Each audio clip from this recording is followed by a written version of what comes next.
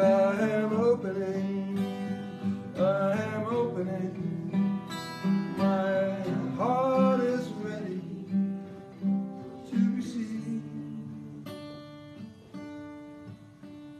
I am opening myself, and I invite you to open yourself to the knowledge of the oneness of it all, the wonderfulness of it all, the completeness of it all, and knowing that we are here to celebrate all of those things as the Center for Spiritual Living, Princeton. I am opening, my heart is ready to receive. I am opening, my heart is ready to receive.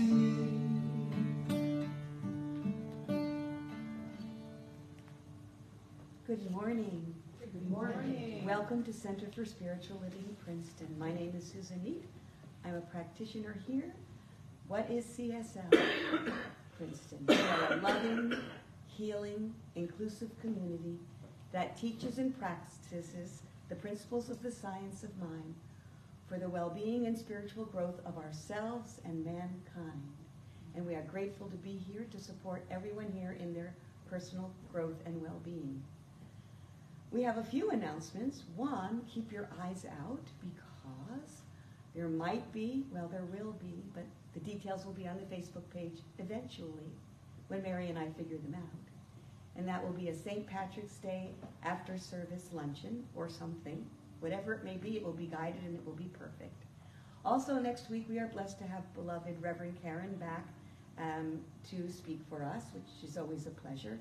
And our March and April lineup is wonderful, so keep your eyes open for that. And of course today, we are very blessed and grateful to have our beloved Reverend Rich speaking about why pray. Why pray? So I'm really looking forward to that. Thank you all for being here today. I'm looking forward to it too. I can't wait to see what I say.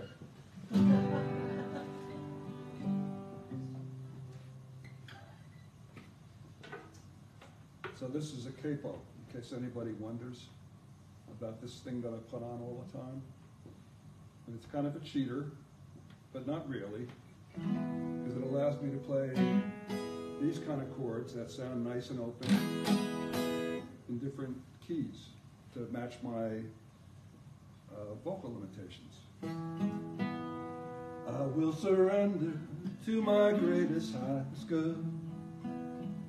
I will release any fear that blocks my way. For every step I take is taken in pure faith. And I am stronger every moment, every day. My mind is willing, my heart is open wide. I trust my instincts, let spirit be my guide. I vow to live a life that's real and true and free. As I continue walking in this mystery, I will surrender to my greatest, highest good. I will release any fear that blocks my way. For every step I take is taken in pure faith. And I am stronger every moment, every day. There may be walls, there may be roadblocks in my way. I can choose to take a higher path each day. And now I know that what I thought was safe and sound was only habit and regret that held me down. I will surrender to my greatest, highest good. I will release any fear that blocks my way. For every step I take is taken in pure faith. And I am stronger every moment, every day. And I am stronger every moment, every day. And I every moment, every day.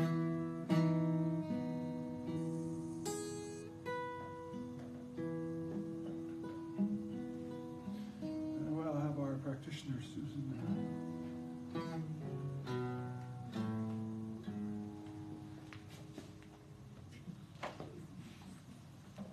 Thank you, Reverend Rich. I love that song.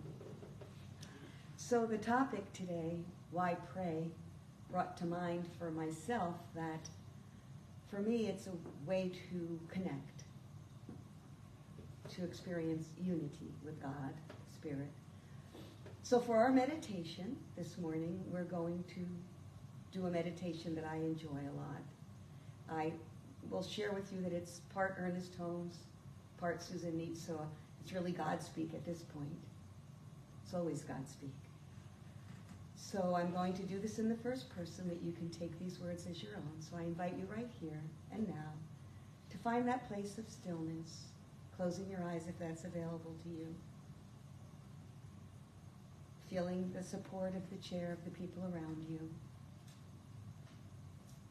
Breathing into that life that is ever present, feeling that presence as you breathe,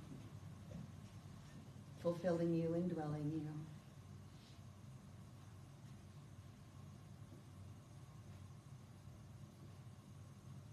Today and every day, I see God's shining presence revealed.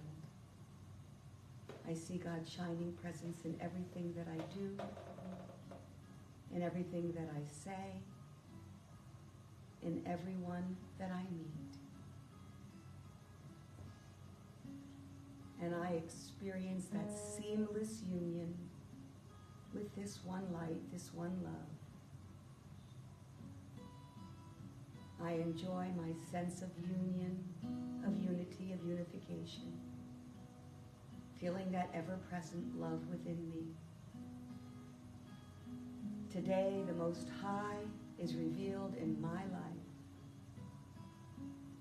And from where I am, I can see the light, and I can let the light guide myself and others. That loving place of practicing the presence, of accepting the presence, of expressing the presence of God.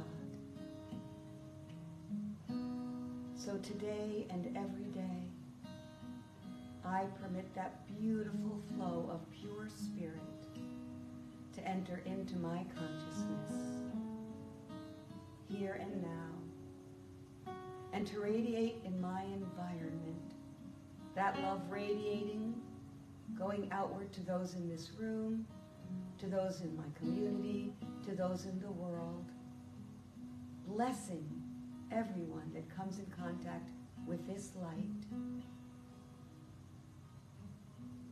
This flow of spirit making whole that which appears weak. This flow of spirit turning fear into faith. This flow of spirit experiencing and expressing divine love and accepting that miracle called love. I am love expressed in everything that I do. I am peace and power expressed in everything that I do, because I am God expressed.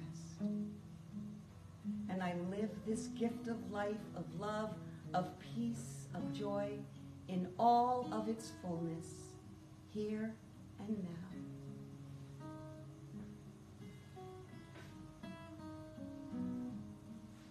And as we sit in this place of divine connection, experiencing love and sending love, I speak these words for each one here, knowing indeed that there is only one life, and it is that shining presence of God. And that presence is omnipresent. Therefore, it is in each one here, and it is in everything seen and unseen. And if it is omnipresent, it must be, and it has to be, that we are all one with that one. Therefore I know that sitting in this oneness, each one here is fulfilled, filled full with the love of God, experiencing the peace of God, and living into the joy that is ever present, that is our birthright. To know God, to express God, and to experience it in all of its fullness. Each one here sits open to receive, ready at every moment to see the truth, the shining presence in everything that they do, in the eyes of their loved ones, in the eyes of all whom they meet. Namaste. They know they are one with the world and one with each other. This is a gift, a divine gift, and each one accepts it. So with love and light and deep gratitude, I release these words to the ever-loving law, and we all say together, and so it is.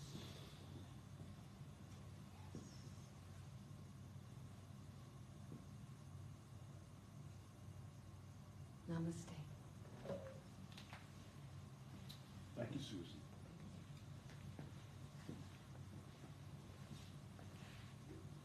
So the song I played before was Morning Prayer by Karen Drucker.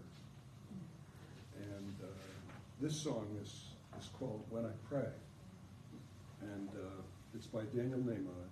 And I had to take it out. It's not on my regular list. And I said, you know, this is just a great tune for the topic, for my topic, which is why don't we pray. And it's not an elaborate song.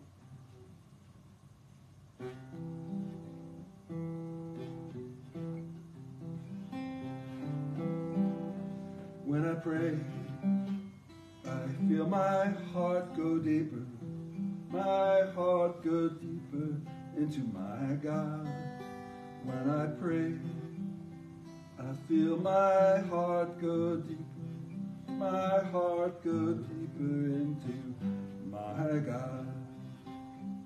Right here, right now, right where I am, God is. Right here, right now, right where I am, God is. When I pray, I feel my soul go deeper, my soul go deeper into my God. When I pray, I feel my soul go deeper, my soul go deeper into my God. Right here, right now, right where I am, God is. Right here, right now, right where I am, God is.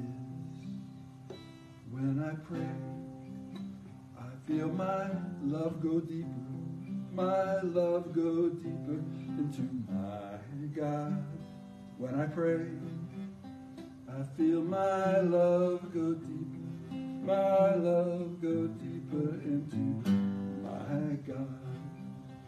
Right here, right now, right where I am, God is.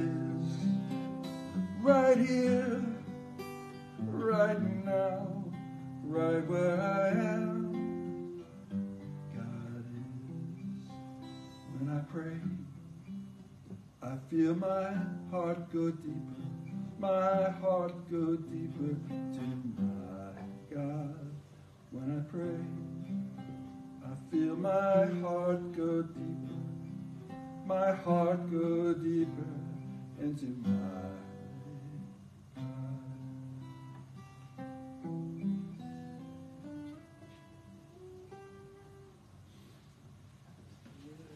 That's the whole talk. Huh? That's the whole talk. That's my whole talk, right. Right, that's it. Thanks for coming. See ya. Very funny. It's, but it's true, and you know, I used to do it a long time ago. I don't think I ever did it here. And I had to go back and find it in my documents and remember how it went and put the chords back and all that stuff. And I said, geez, that's such a pretty song, because Daniel does that.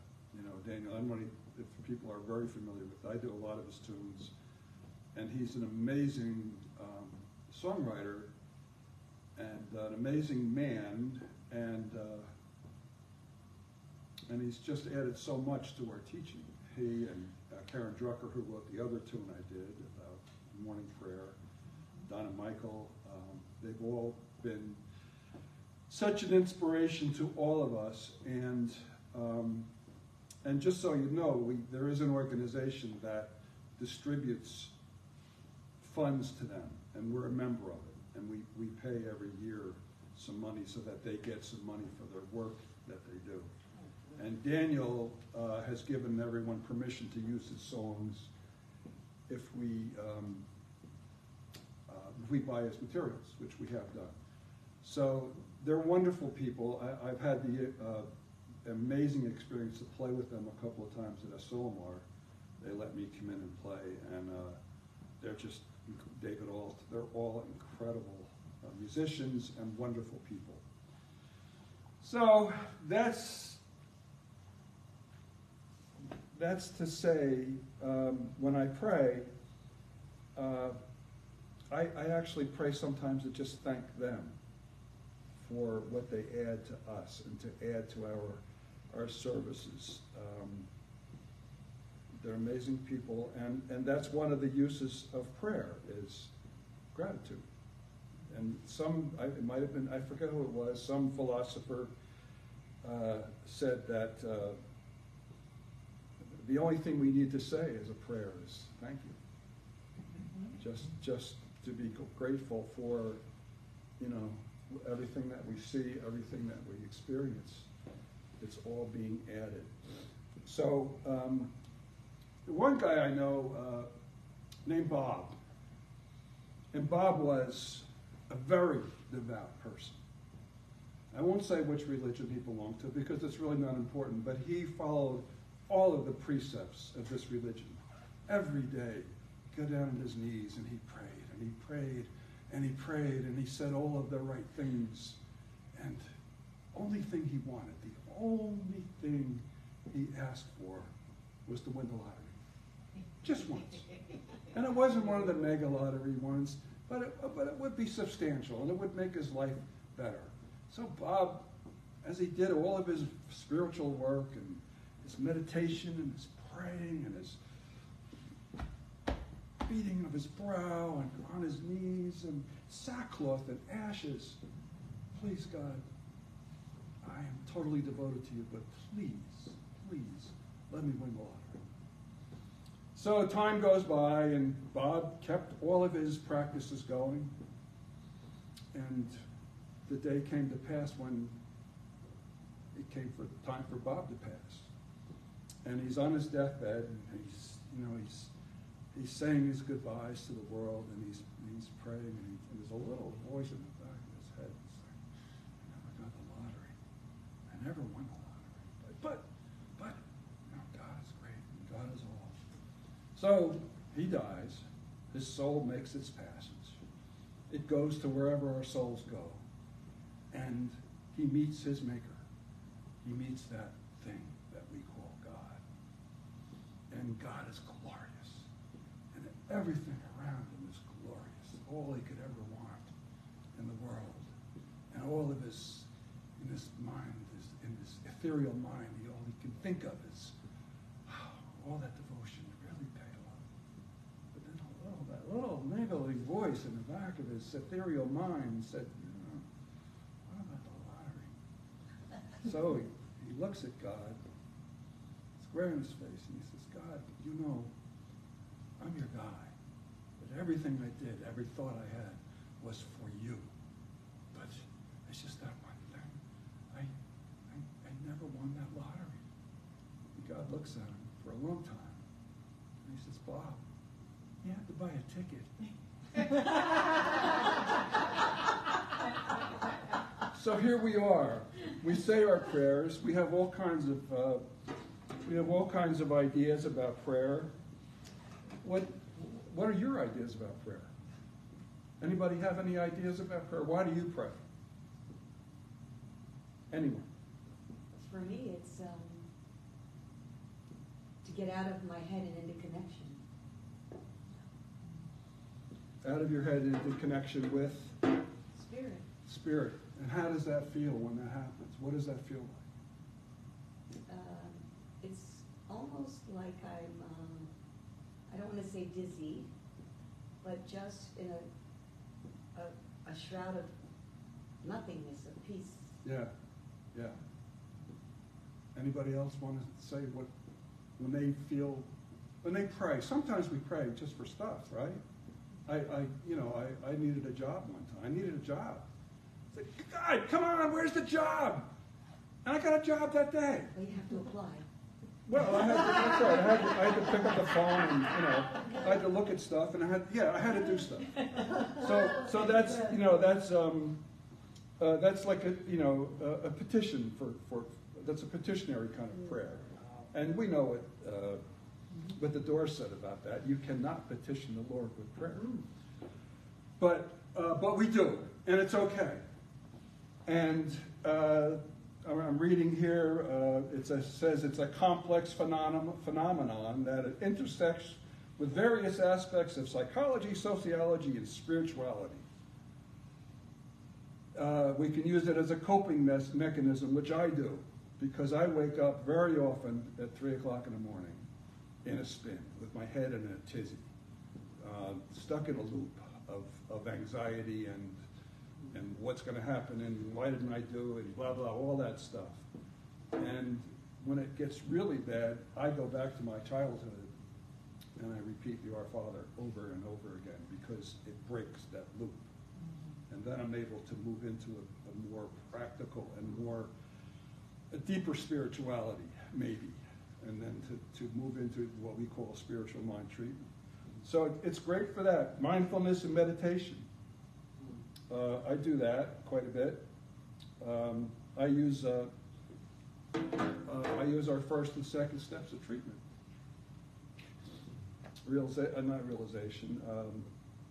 Recognition and unification. And I'll just do that over and over again because that's the thing that really works for me. Anybody else do that? Anybody else? I just had an interesting thing. I was praying to God and asked God, why don't I get invited anywhere? People don't invite me places. Well, lo and behold, my girlfriend, Chris, that's a firefighter at Station 12, her whole family is from Dublin, Ireland, and most of them still live in Ireland, and they came over from Ireland to see her. And I got invited Saturday to a family function with her at her house. And I've never seen so much laughter and happiness in these people. And when they have a problem, they talk about it. Mm-hmm. They don't sit there and moan and complain. They talk about it. And it made me feel good to be connected with these people.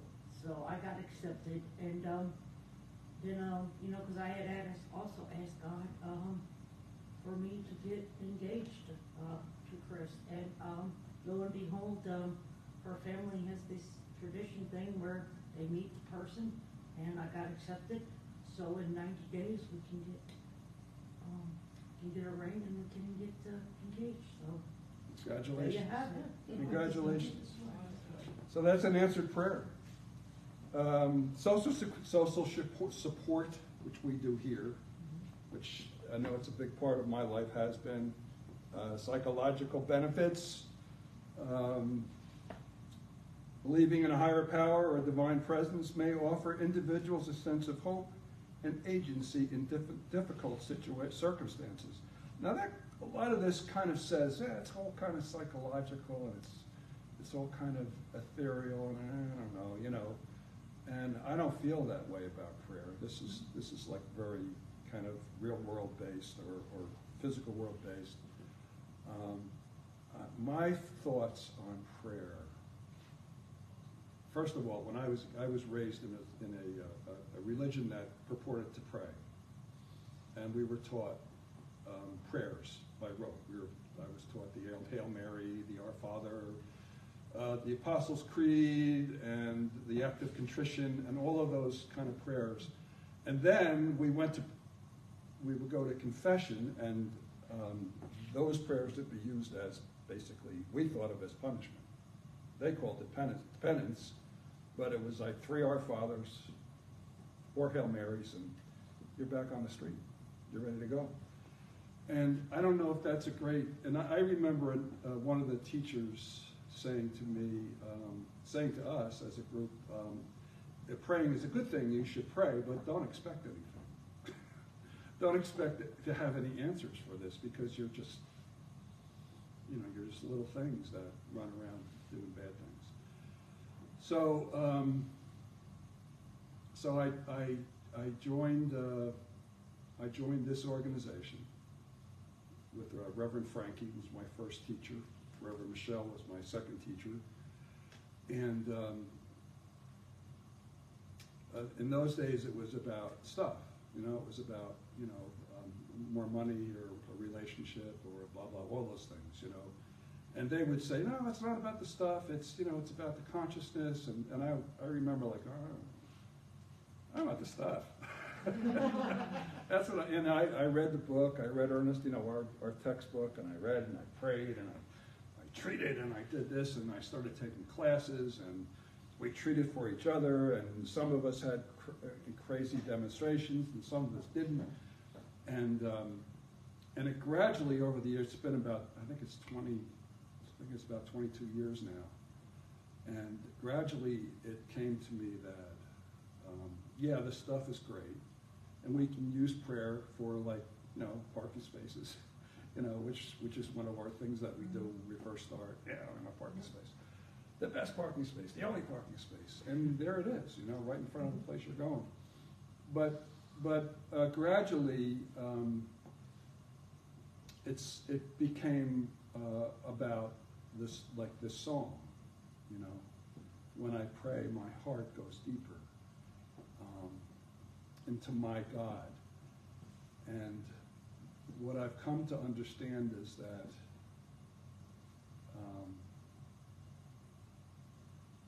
that in that connection, when I treat, I always talk about how the human meets the divine, and in that space, I come to know that there is nothing that I can figure out or come up with that's going to match what is in that space and what can happen. Because I've told stories here about amazing things that have happened, and there was no way in the world anyone could have figured that out. That story of my son getting the car for my son when I really needed a car, and blah, blah, blah, all these incredible things happened. Coincidences happened, which resulted in everyone in this situation getting what they wanted. And there was no way in the world I could have designed that or thought of that. And these things happen all the time. It happens at work.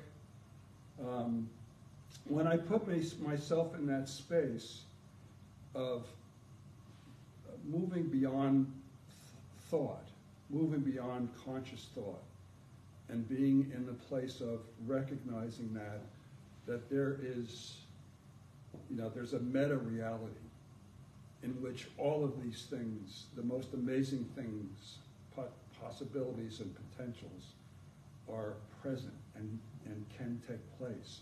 And just the most amazing things happen in that space when I can get there. And I'm very stubborn a lot of times.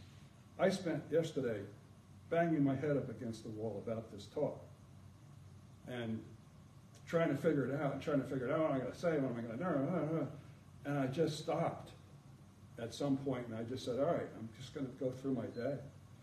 And I came in here just so calm and so ready for this and so feeling in partnership with all of you in this idea of why do we pray. So that's why I'm asking you, why do you pray? First of all, it's what we stand on affirmative prayer is Right. what we stand on. Right.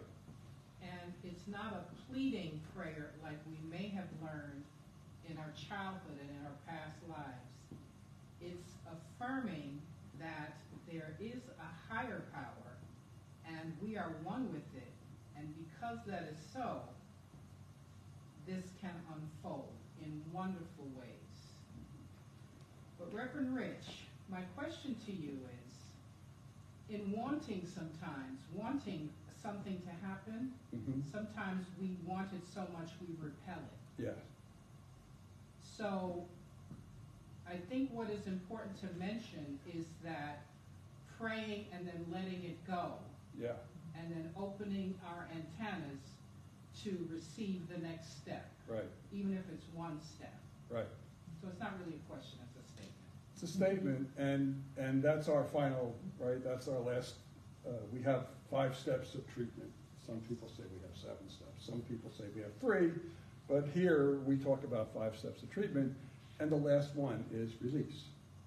And I just got a thing on my email that my desk lamp that I ordered from Amazon is on its way.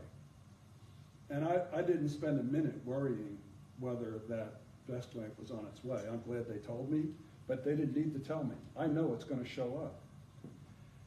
And you know, we could look at that final step of treatment that way. Like you know, we don't. I didn't sit there and say, you know, which distribution center is it going to come from? How's it going to get there? What about the guy? Is he going to know how to get to my house? Like, I never do that. And we can treat those things that way. Treat. We can treat.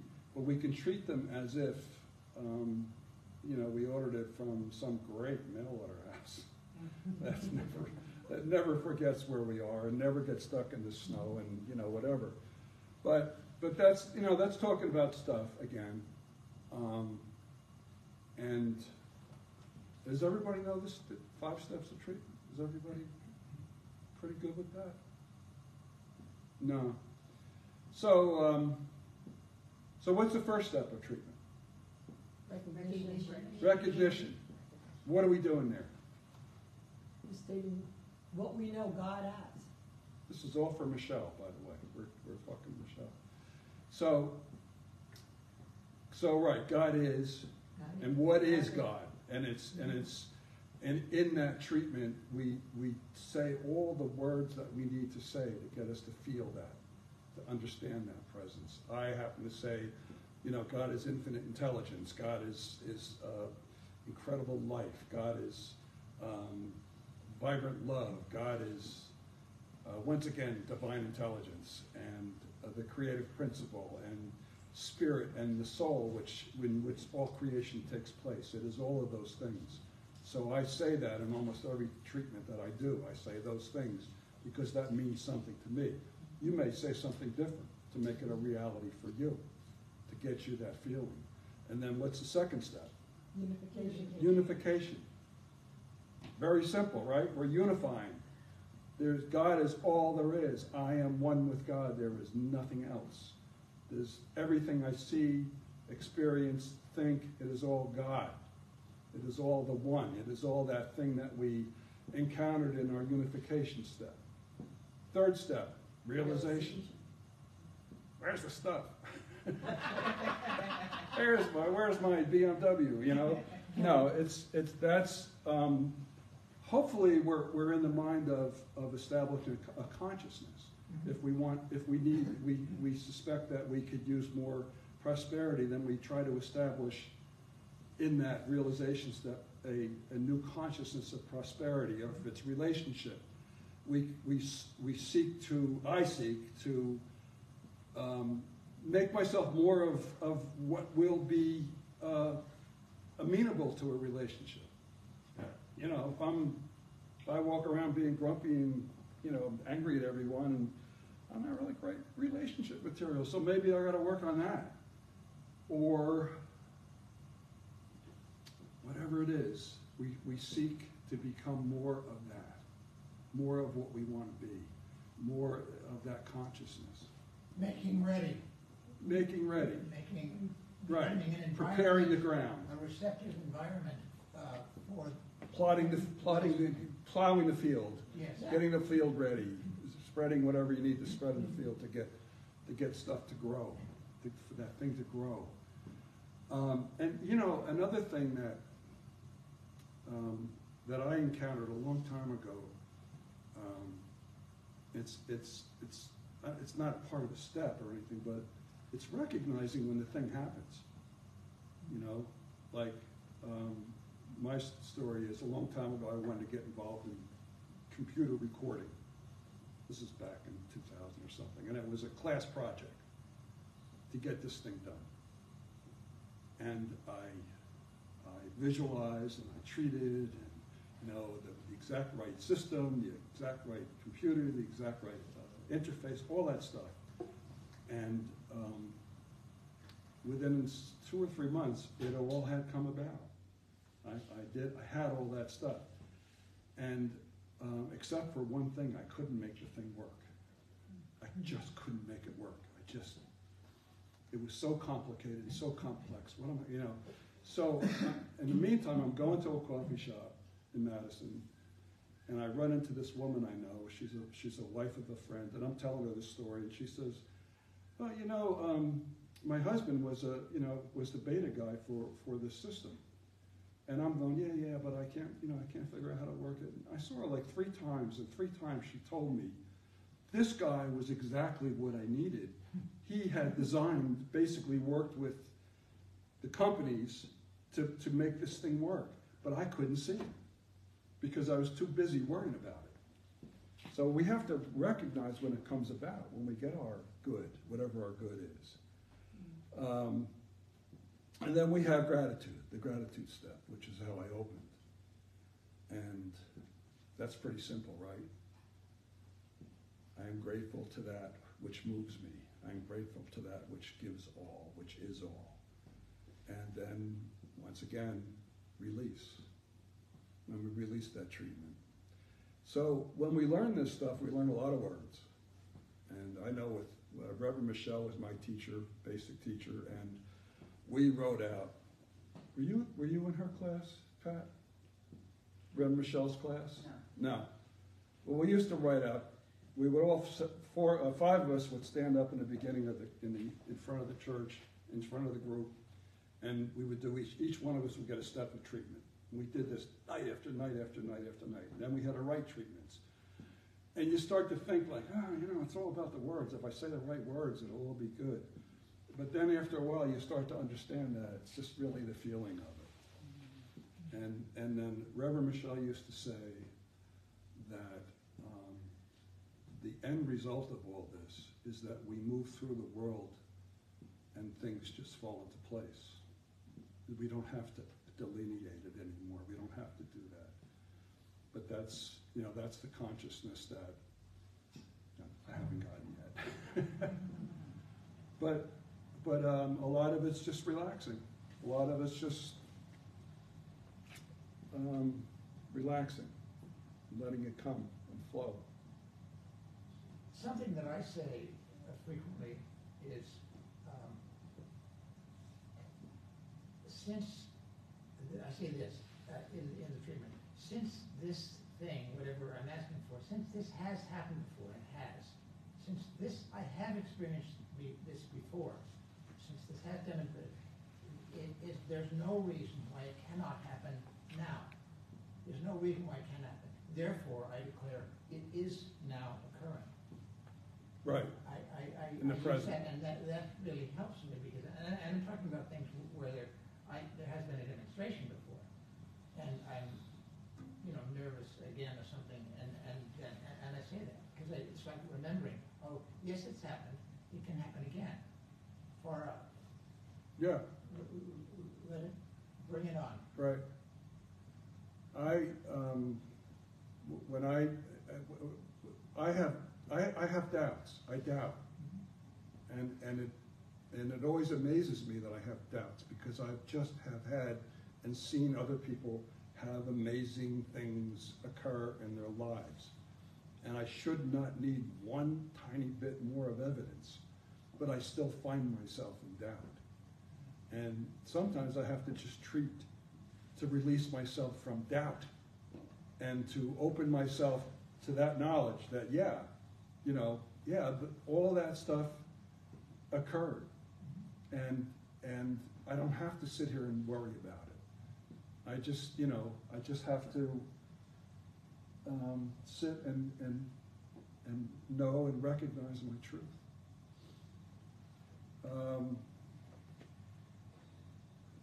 Holmes said, Holmes believed in the power of prayer as a means of aligning oneself with the creative power of the universe. Mm-hmm. From his perspective, prayer is a way to consciously connect with infinite intelligence or divine presence within and around us. Holmes viewed prayer as a tool for spiritual realization and manifestation. He believed that through affirmative prayer, individuals could tap into the creative power of their own minds and the universal mind to bring about positive changes in their lives. For Holmes, prayer was not about pleading to an external deity, but about recognizing and activating the inherent spiritual laws and principles governing the universe. In essence, Holmes saw prayer as a means of affirming one's connection to the divine, clarifying intentions, and opening oneself to receive the abundance and blessings available in the universe. It was a way to shift consciousness, align thoughts, and desire outcomes, and cultivate a deeper sense of spiritual awareness and fulfillment. And that's why I pray. Thank you, Ernie. It's, I think of this, for me, as there's wind, the wind is blowing. I have sails. Oh, let me put my sails up. And the wind takes me. And I think that way. Yeah. This is already, the wind is already blowing. And I have sails, or I can rig sails. Okay, let's go. And put sails up, and then the boat goes. I used to be a sailor. I know.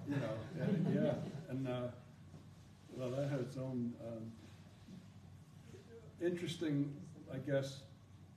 I don't know if I've said this here, but I was on a trip to St. Thomas, and I'm on the boat with 3 other guys, and none of whom were spiritual people. They were one guy was a veterinarian and all this stuff, and the owner of the boat, his wife, believed. She knew something about what we do, and she believed in it. Mm-hmm. And she would say to me, like, just like take care of everybody, like sort of like that. I forget the exact words. And so on the trip, we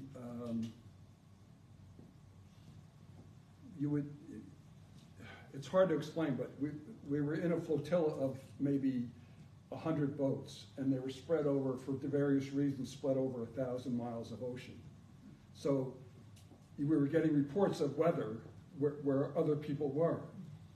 And there were times that we had wind, because you want wind. You don't carry enough fuel in a sailboat to sail 1,100 miles. So you want wind. And I would sit there, and I would just go inside, and they would look at me like I was crazy. But I would treat, just to basically what you're saying, just, open myself to that possibility, to that potential, and the boat would move, and we would sail. And at least one of them the other 2 of the guys thought I was crazy, crazy's alone, but it I'm not saying that I caused the wind to happen. I don't know, but I treated, and that's what happened. It's all I could say. And there's more to that story, but I'm going to end with this one more tune. And maybe you can join me in the chorus. It's right here, right now, right where I am, God is. When I pray, I feel my heart go deeper. My heart go deeper into my God. When I pray, I feel my heart go deeper. My heart go deeper to my God. Right here, right now, right where I am. God is right here, right now, right where I am. God is, one more time, right here, right now, right where I am. God is right here, right now, right where I am. God is.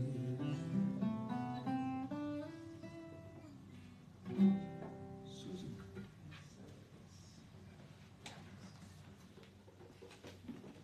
Thank you, Reverend Rich. You know, we can go through this teaching and practice and practice. It's always nice to go through the basics and share each other's thoughts and how it works for each other. So, yes, gratitude is a form of prayer. And this is our gratitude part of our service. We do not give because God needs the gift, but because the giving increases, broadens, and deepens the life of the giver. And we are oh so grateful for all of your support. It is what enables us to be here and to support you. So thank you for your generous donations. You can go to the website and there's a PayPal link right there as well.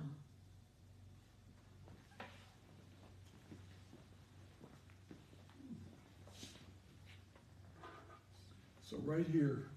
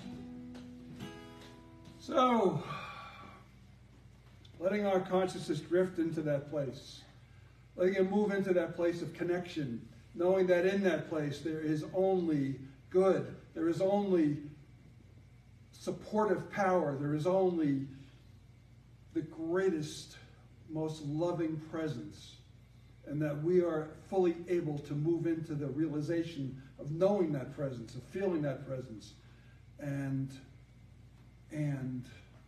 taking that feeling and knowing that prosperity, abundance is ours.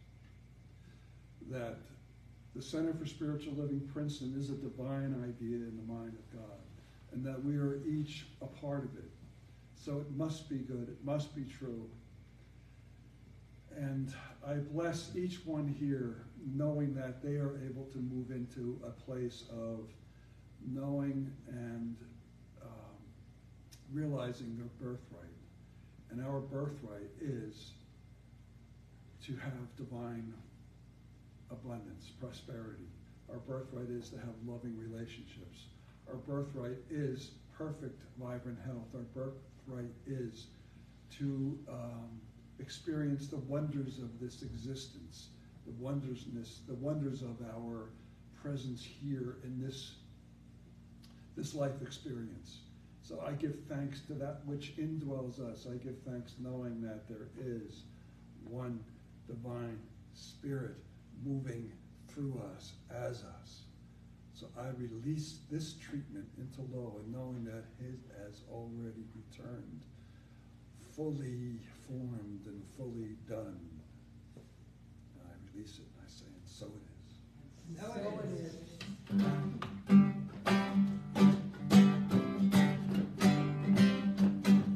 I said, Amen, Amen, Amen, Amen, Amen. I said, Amen, Amen, Amen, Amen, Amen. I said, Amen, Amen.